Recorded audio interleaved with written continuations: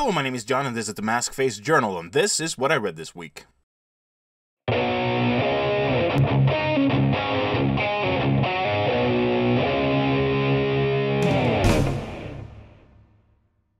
This episode is going to be a lot shorter than last week because of less books and less things to say about them.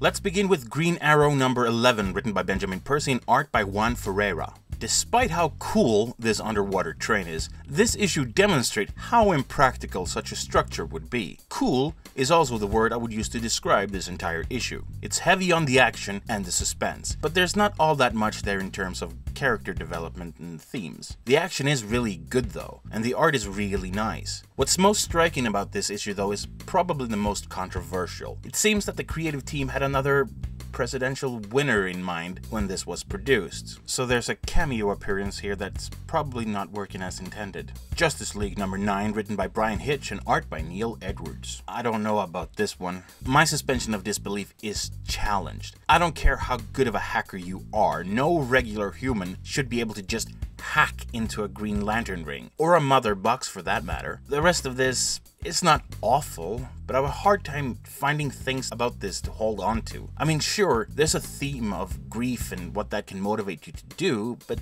it's really superficial.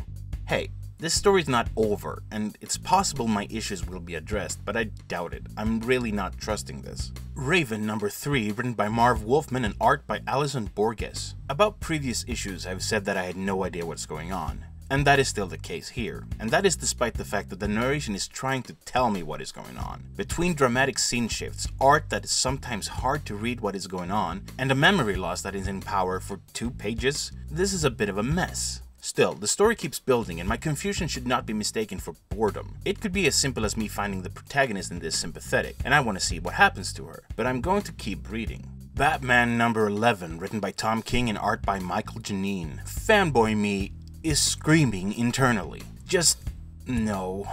Even if the event in this is part of a bigger ruse, which I'm really expecting, and my fanboy rage can be silenced, this just isn't very well done. There's a 2-page spread in this that is impossible to read in the right order, because it's not really obvious how to read it. There is no logical progression of the action and the speech bubbles. Tom King, you're better than this. Come on. Superman number 11 by Peter Tomasi and Patrick Gleason.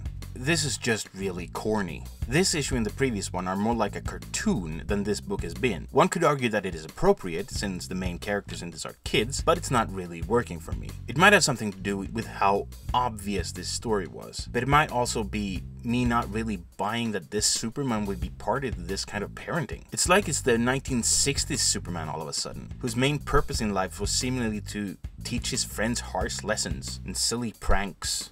I also don't really buy this self-aggrandizing attitude from both Batman and Superman. It's just really off. Trinity number 3, written by Francis Manapul and art by Clay Mann.